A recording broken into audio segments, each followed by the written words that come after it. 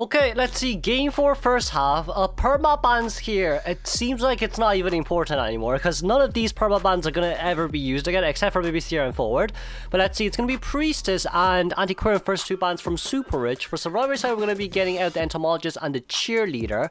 Cheerleader can finally be used. Let's see here. Oh, the Cheerleader is going to be brilliant. Cheerleader is going to be brilliant here. We're going to be able to use Cheerleader to game 4, Lamal. But of course, Survivor side, we banned Axe Boy, we banned Opera Singer, and of course the Night Watch. So for SuperRich, he has a Bonbon, he has an Ann. I don't really know who else SuperRich plays. Wheel cannot be played on this map, by the way. You can't play Wheel on this map. But of course, Aeroplane is spam. We're going to be seeing the first officer coming out here as well. With that first officer ban, it could be, you know what, SuperRich could come out with a Gala. I do think Gala wouldn't be bad if we chase, well no, actually it's not going to be good at all. Who can Gala chase here? No one. So yeah, we're going to be seeing the coordinator last ban there, Hui Yi. Who are we going to pick? Who are we going to pick? I genuinely don't know who we are going to pick anymore. We could pick someone that decodes fast like Female Dancer, because Female Dancer has been perma banned. But we have Juan who's gonna play Entomologist. We could have Lon playing, Lon could be playing Cheerleader, but it does seem like it's gonna be Hui's pocket pick here with the Weeping Clown. Weeping Clown pocket pick isn't too bad here, I guess. It just really depends on how everyone sees this. Why does that always happen? It just depends on how everyone sees this. But SuperRich's side Bonbon, option 1 to go for Ento, but you couldn't chase after either the Cheerleader or the Weeping Clown. And then option number 2 would be I don't know. I genuinely don't know anymore. Who else is this guy playing? Nayid? But if you're really going to play Nayid against this team comp, once again, it's not really worth your time. It is really not worth your time. But of course, we're going to be seeing the team comp stats here. Decoding progress seems like it's going to be below average. Rescue is average, containment is average, and support is average here as well. Is it average or above average? I don't know. It seems like it's mainly average here, except for decoding. Decoding is a bit below average because of Weeping Clown. I think 10% decoding debuff. Cheerleader 10% decoding debuff, and then you have your first officer there as well with a 20% decoding debuff there, so there is that. But with a Survivor's Persona lock here, I guess it's still better just to roll Windows Speed Boost here against this team comp. One Windows Speed Boost or Palace Speed Boost, rotate straight towards Hospital. That's probably the go-to area. That's probably the main aim actually of this whole team comp here as well. Because like per each Survivor's item use after, well, per each Survivor's item, ooh, Violinist. Okay.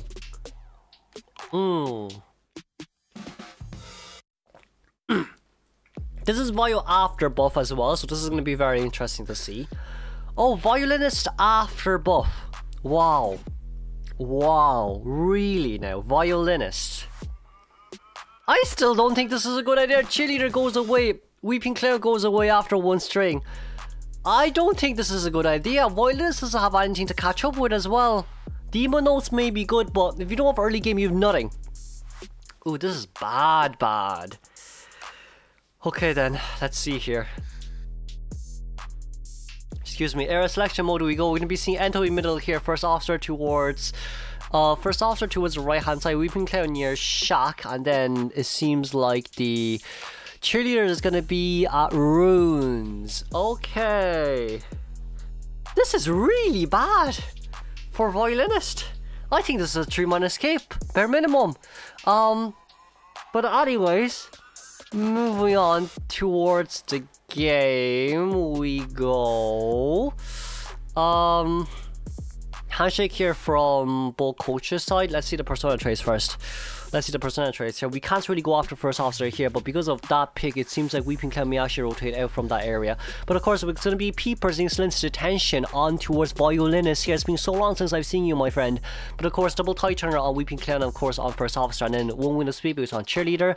And then Juanjo is going to bring the flywheel here for the Entomologist. Okay, let's see Inferno Volcano, if that's what the skin name is. We're going to be seeing SuperRich here out as the Vio. Hui is at a little bit of a bad area here, but of course that's simply because of the fact that he is the first officer.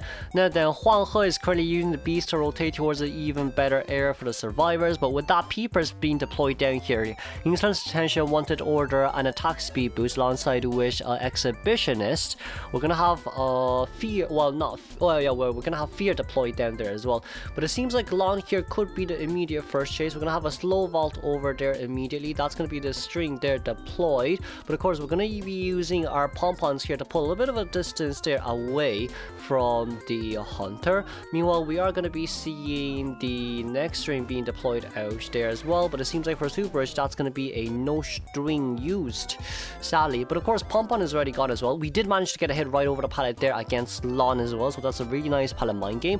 Once again, very early hits, but with no items here remaining on Cheerleader side. I mean, at the end of the day, Cheerleader solo containment is still a little bit meh compared to everyone else. We are going to be able to get a string out right there, but it seems like we're going to be cancelling the string here from SuperRich's side. Not a good sight here from our hunter side, but of course, ooh, very nicely done by Juan. That was all Huang He. That was really all Huang He right there. But with the two survivors here, the support is brilliant, but we're gonna have to go out there immediately towards that area. That's gonna be the pallet drop down there, but we're not gonna vault in. There's another pump on there being deployed as well, but it seems like we didn't manage to dodge that, sadly. That was so close. But of course, with a little bit of an extra containment here coming from the Weeping Clown side, at least first officer Cypher Machines at 85%, but in this case scenario, this could potentially be good for the Violinist.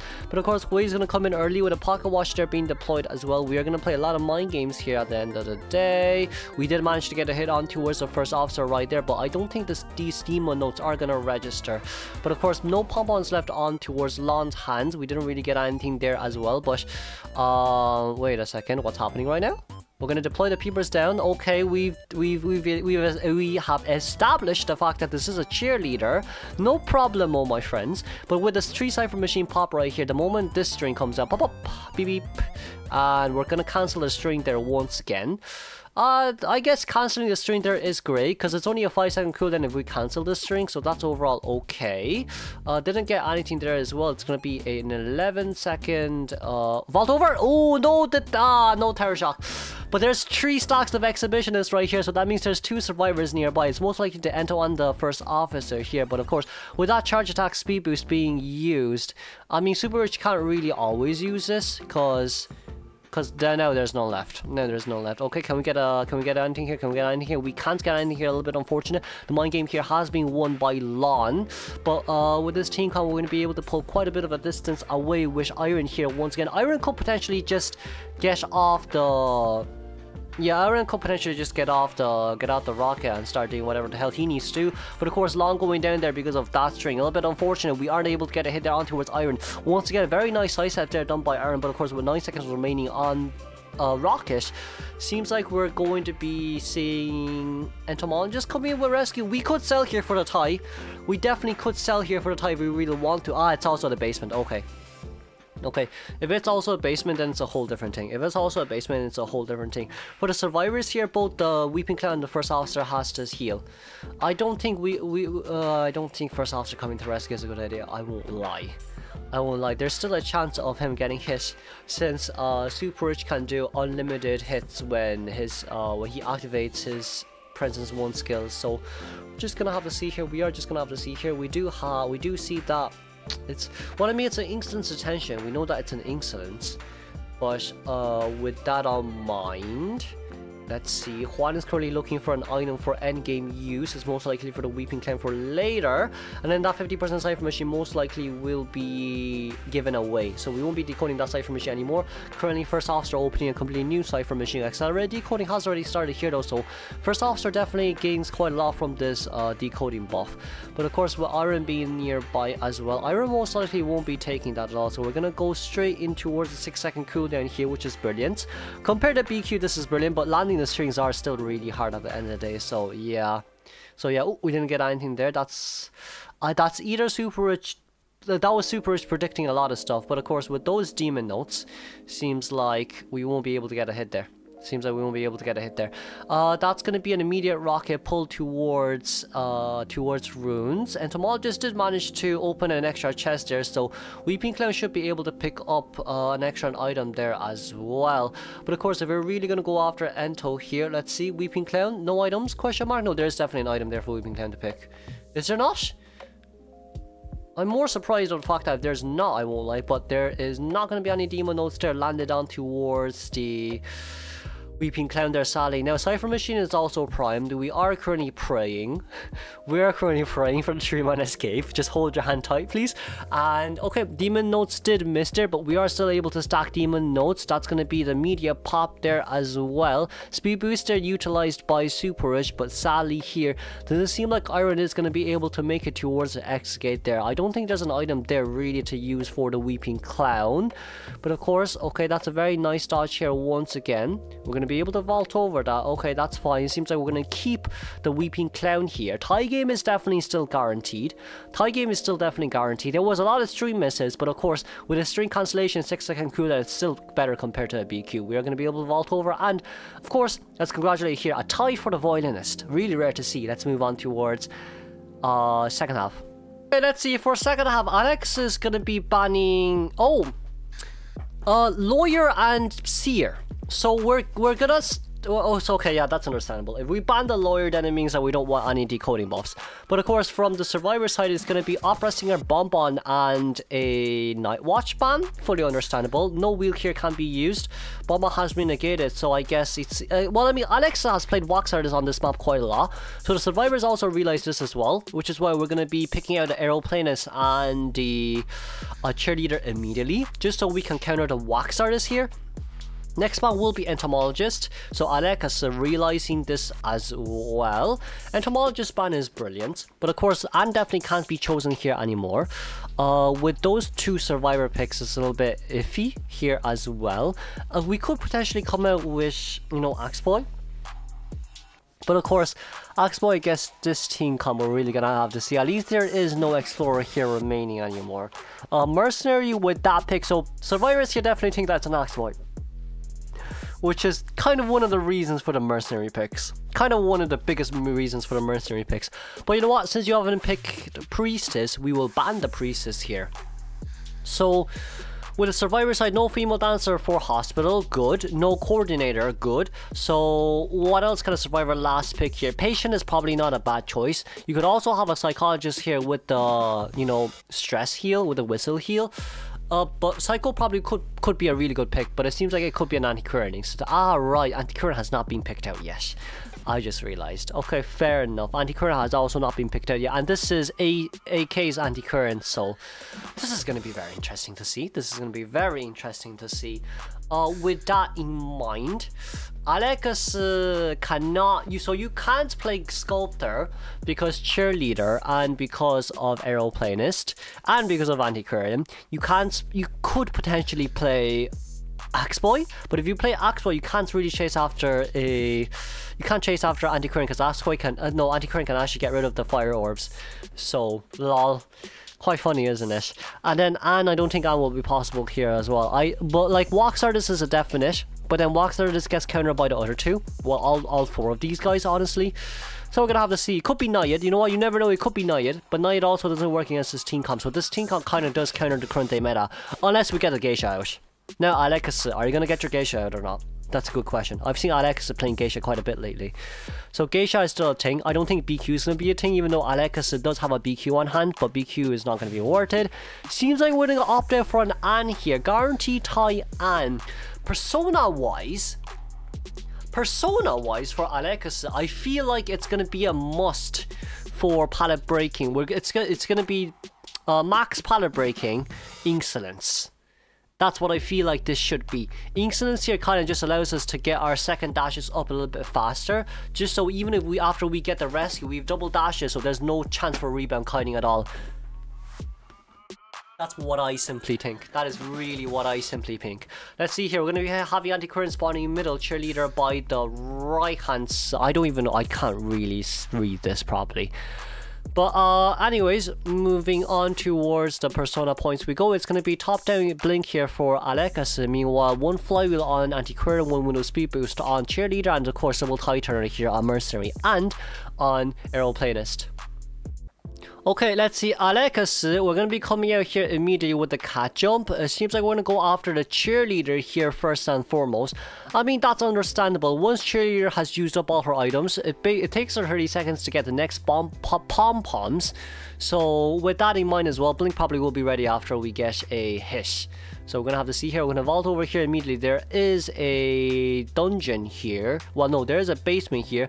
But cheerleader seems like we want to vault, well, we want to rotate away from runes and go into 2-story here instead. So we're going to give 2-story away for the survivors here to use. But with that in mind, cheerleader having no pom-poms here remaining. Even with no pom-poms remaining, this is a 2-story area. It's kind of hard here for an ant to really land any cats here at the end of the day. We are going to be able to get that cat out. We do see where the cheerleader is. But of course, cheerleader here, giving a little bit of a distance here. We are going to be able to register that first hit quite soon. And of course, with 2 seconds remaining until blink is ready. Well, blink is ready now. We cannot blink out here. Please don't do that, Alex. If Alex really does that, it's going to be really scary for me. But of course, we got that cat at least. We did manage to get the lock. And of course, a blink down here. Okay, that's fine. For Anne using a blink early, you better use it early. Or it's better now than later. Honestly, better now than later. But of course, we're going to be forcing mercenary out of his cipher machine. Sadly, this really isn't, you know, an aeroplanist.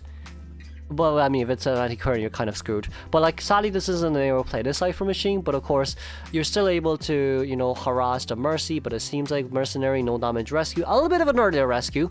5% movement speed here being, ooh, okay. 5% movement speed here on the cheerleader because of the cheer.